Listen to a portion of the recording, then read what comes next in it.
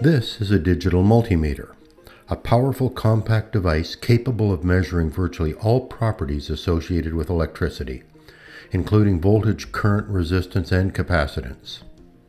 You may be surprised to learn that this sophisticated instrument evolved from this simple device. It is an electroscope, the 200-year-old ancestor of our modern meter and possibly the first electrical instrument. This style of the electroscope was invented in 1787 by British scientist Abraham Bennett. We can create a working model of this early instrument with materials you can find around your home. First, a bit of background. You may know that the atom has three basic components: negatively charged electrons, positively charged protons, and neutrons, which carry no charge. Because of their electric charge, protons and electrons interact. Electrons with a negative charge repel one another.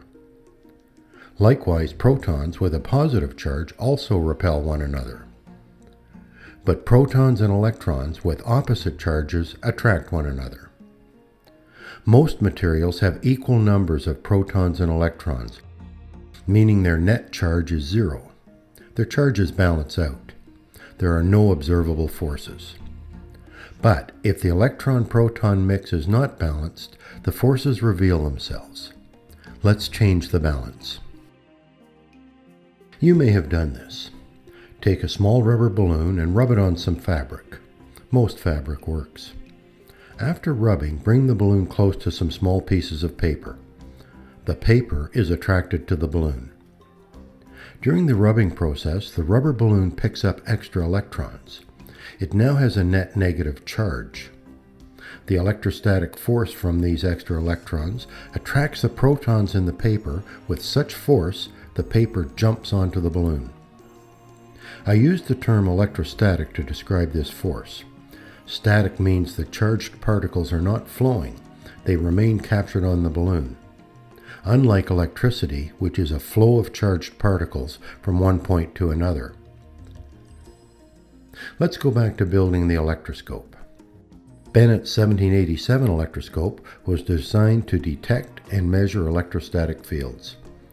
Our simple version will detect these fields.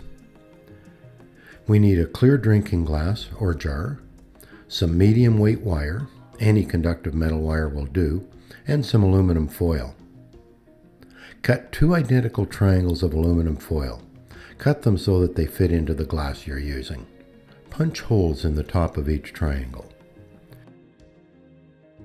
Next, bend the wire like this, so that it hangs suspended in the glass.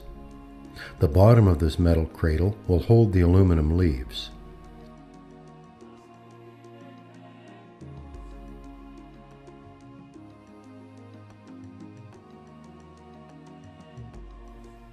The completed electroscope looks like this.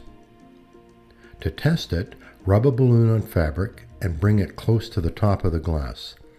The aluminum leaves separate. An electrostatic field has been detected. Our ancient electrical instrument works. You may know why the aluminum leaves separated. Remember that electrons repel one another. When the charged balloon approaches the top of the device, its negative charge repels electrons, pushing extra electrons into the bottom of the aluminum leaves. The extra electrons in each leaf repel one another, separating the leaves. Removing the balloon allows the electrons to return to their normal balanced position. The leaves relax. Bennett's electroscope also measured the approximate strength of the field. This can be done by measuring the angle the leaves separate by. Electroscopes that do this are constructed with one moving leaf. I constructed this working model. The principle of operation remains the same, but only one leaf moves. The protractor provides a scale to read the deflection angle, making this device more of an instrument.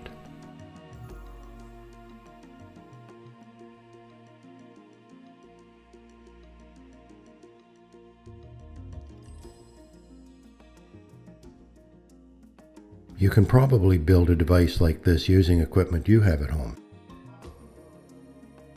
If you need an idea for a school assignment or science fair, you may want to consider constructing an electroscope.